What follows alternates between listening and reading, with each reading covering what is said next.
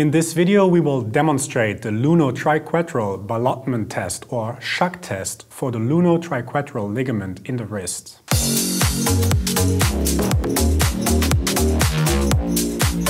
Enroll in our online course now, link is in the video description. Hi and welcome back to Physiotutors.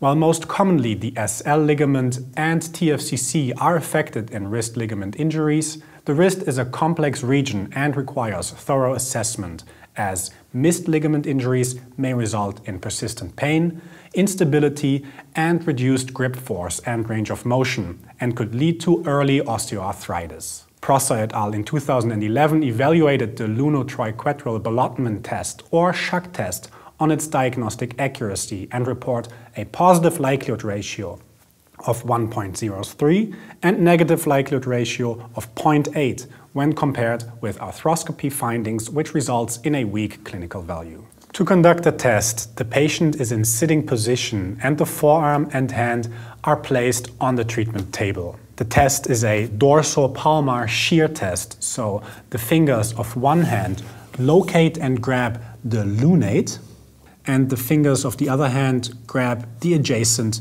triquetrum. Then you fixate the lunate and perform a dorsopalmar glide of the triquetrum. A positive test indicates noticeable laxity compared to the unaffected hand, as well as the reproduction of the patient's painful symptoms. Alright, thank you very much for watching. This test will find its way into our assessment ebook and mobile app, allowing you to quickly access orthopedic assessments at uni or in the clinic. Check the links in the video description down below for more. Last but not least, if you like this video, consider subscribing to our channel and hit the like button. This was Andreas for Physiotutors. I will see you in another video. Bye.